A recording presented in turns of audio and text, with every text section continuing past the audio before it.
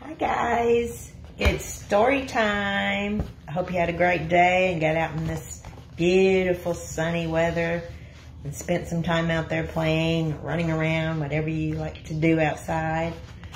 So let's get started with the story. This is called Squeak the Lion, and it's by Cathy Sully.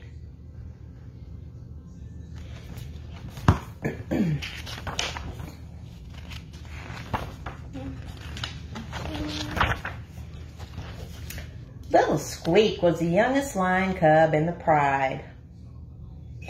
All the other lions loved Squeak. He's so cute and cuddly, they said. Isn't he funny, they said. But Squeak didn't want to be cute and funny. Squeak wanted to be just like his older brothers, Bruno and Leo. Bruno was brave and strong. Leo was clever and cunning.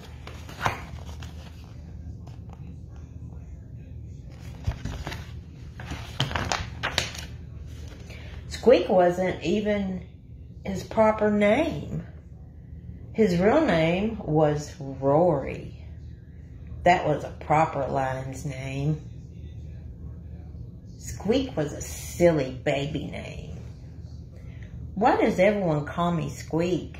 he asked his brothers grumpily. "Because when you were a baby, you went squeak," explained Leo.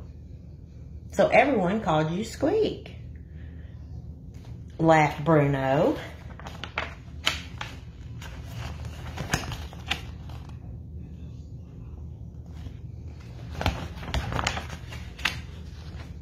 One day, Bruno and Leo were going hunting. "Wait for me," called Squeak, trotting after them. Squeak hurried to catch up, but soon his little legs were feeling tired. He stopped for a rest and watched as Bruno and Leo disappeared into tall grass. When he finally caught up with them, Bruno and Leo were crouched over a nest of tasty-looking eggs. Suddenly, there was a hiss. A head appeared, swaying above the tall grass. It was a snake. The nest of eggs belonged to her. She lunged at the lion cubs. But brave Bruno roared. "Roar!" He swiped the snake with his paw, and it slithered away. "Well, Bruno, that was brave," said Leo as the lion cubs made their way home. "Did you see how Bruno swiped that sneaky snake?"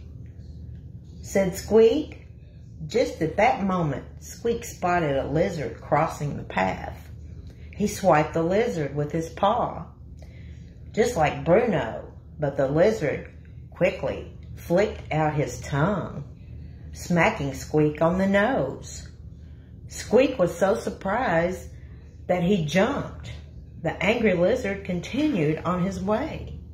Bruno and Leo laughed. "You're so funny, Squeak." They roared. "Rawr."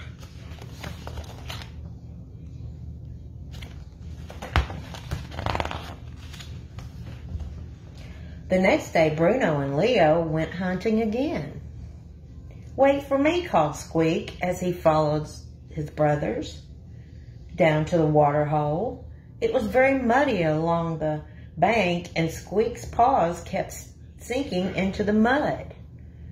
It slowed him down. "Now I'll never catch up," he sighed as he watched his brothers walking ahead. Then Bruno and Leo stopped.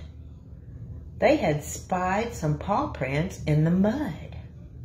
"These tracks belong to a water buffalo," said clever Leo, sniffing the ground.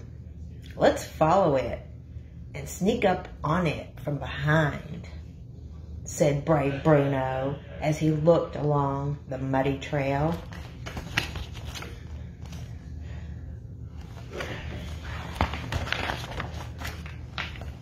By the time Squeak reached the water, there were lots of paw prints in the mud, and his brothers were nowhere to be found. Squeak sniffed the ground and looked at the paw prints. "I can follow tracks too," said Squeak to himself, and then he set off. He followed the tracks around and around for a long way until Squeak could hear his brothers laughing. He looked up and looked around at the tracks. Squeak had followed his own tracks in a big circle. "You're so funny, Squeak," laughed Bruno and Leo.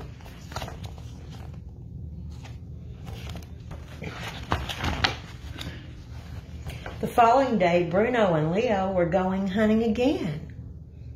"Wait for me," called Squeak, but this time his brothers didn't want Squeak to come along. "Not this time, Squeak," said Bruno. "You're slow. You will slow us down, or get into trouble," said Leo. But Squeak wasn't going to miss a hunting trip. He followed his brothers a little way behind them. Bruno and Leo soon disappeared down a trail through some trees. They followed the trail until they found a good place to set a trap. Clever Leo piled up some berries under a tree where a hungry squirrel would find them.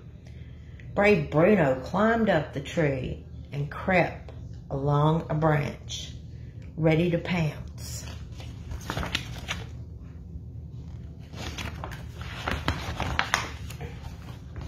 Very soon a squirrel hopped toward the berries. The trap had worked. Bruno kept further along the branch, ready to pounce. But suddenly there was a crack. The branch came crashing down. The startled squirrel ran off as Bruno tumbled to the ground. "Ouch," roared Bruno. His tail was caught under the branch. Bruno was trapped. He couldn't move. "Don't worry, Bruno," called Clever Leo. "I'll find a way to get you out."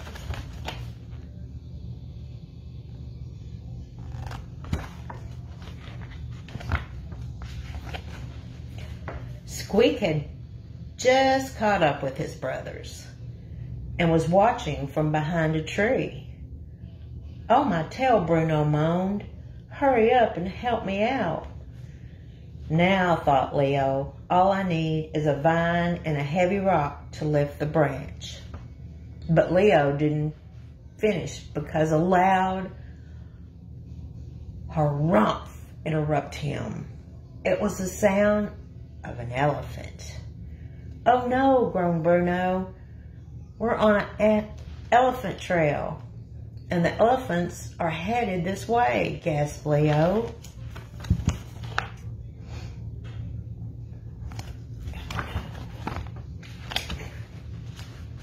While Leo dashed about to find a piece of rope, a long line of elephants appeared at the end of the track. Squeak looked over at the elephants, then looked at Bruno trapped under the branch. The elephants were getting nearer and nearer. Leo wasn't going to help make it this time. The ground began to shake as the elephants trampled closer and closer. "There's no time to lose," thought Squeak. He saw a gap below the branch that was just big enough for him to squeeze under. He dashed out from the hiding place into the gap, and with one more of a roar than a squeak, he heaved the branch with all his might.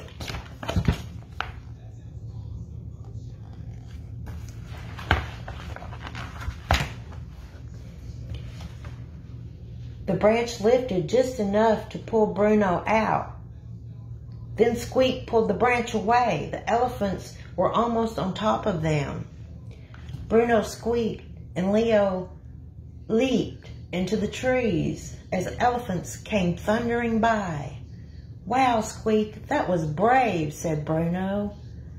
That was really clever, Squeak, said Leo.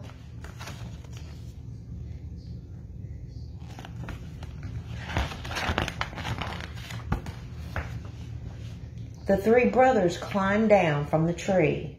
Did you see the way Squeak came to the rescue, said Bruno. Wait until we tell everyone how brave and clever Squeak was, said Leo. Squeak felt very proud. Maybe we should call you Roy from now on, said his brothers. Squeak smiled, but somehow he didn't mind being called Squeak anymore.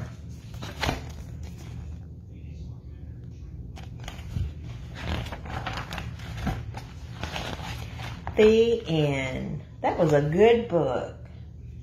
Squeak and the Lion. Remember that book, and maybe you guys can read it at home with your parents. Well, it's been good seeing you again tonight, and I hope you have a wonderful weekend and you're able to get out and enjoy the sunshine. We miss you guys very much and love you so much, and hope soon that we'll all be together again. So I will see you Monday. You guys take care. Bye-bye.